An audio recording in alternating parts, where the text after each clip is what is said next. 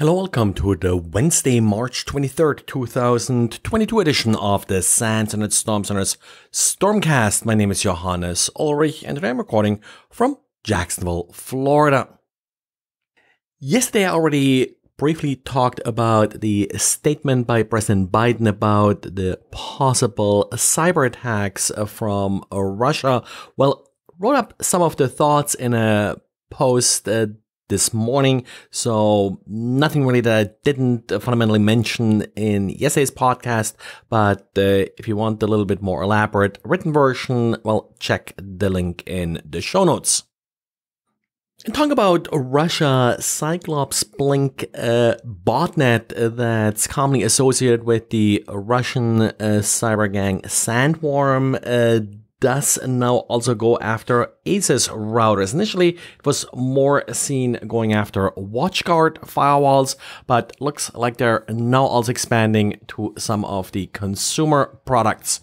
ASUS now has come up with some guidance that you should follow if you believe that you got affected by this particular malware. Essentially, what it comes down to is reset your router to factory settings, do apply the latest firmware, and then make sure that you don't use the default password and that you deactivate any remote access to the device, which should be the default setting and typically requires the advanced settings in order to change it.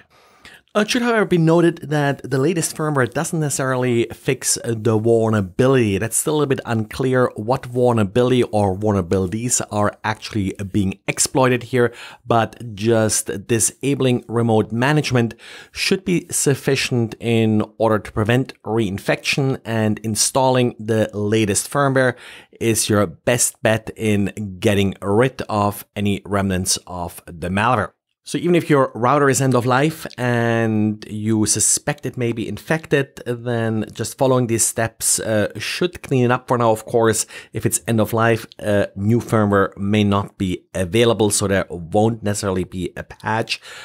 Now, sadly, there doesn't appear to be a simple way to detect if you are infected. It typically requires that you log in to the router itself via some kind of terminal or SSH, and then check if any of the respective processes are running or if some of the firewall modifications were made. But as long as you don't expose your admin interface to the outside, you should be pretty safe.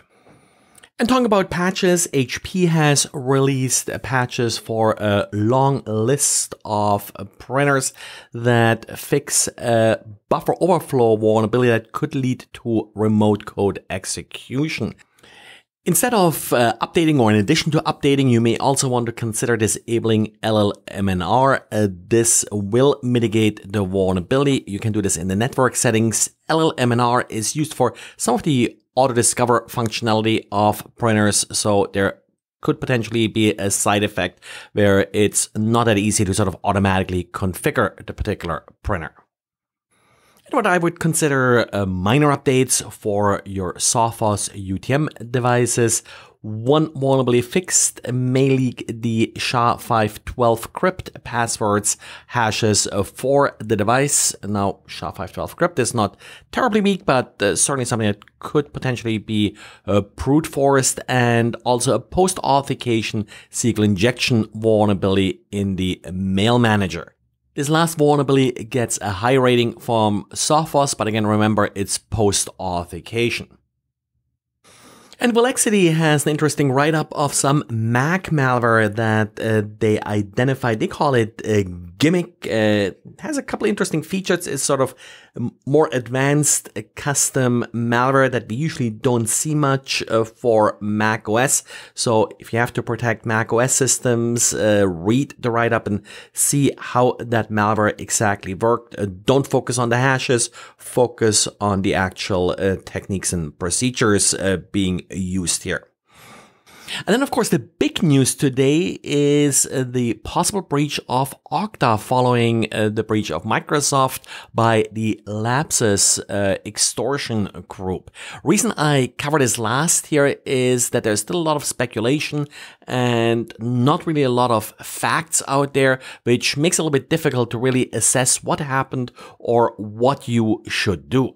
So the two sides of the stories are that Octa is saying that they had in January a laptop compromised of a support engineer and that no customer data really was at risk.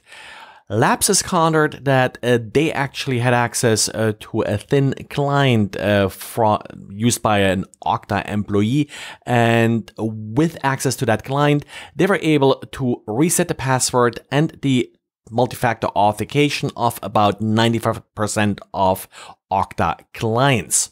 Like I mentioned yesterday, Lapsus has a pretty good track record when it comes to sort of being able to actually compromise big organizations. So I wouldn't write off their claims. It's really hard to say what you should do as an Octa customer at this point. The problem with Octa is that they are in charge of authorization in your enterprise once you basically use their service.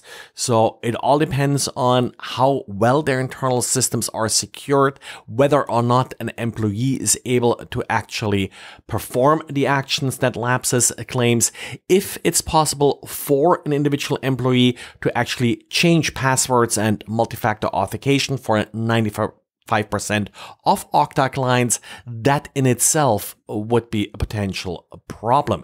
But that's really what happens if you are sort of handing over authorization to a third party, that you are trusting that party to do the right thing, and you usually have no to very little influence in how the particular company manages that process. So if you're a customer, keep listening to what Octa has to say, and also a little bit keep an eye out for what Lapsus is doing, but really not much additional advice I can give you at this point. Well, and this is it for today. Thanks for listening, and talk to you again tomorrow. Bye.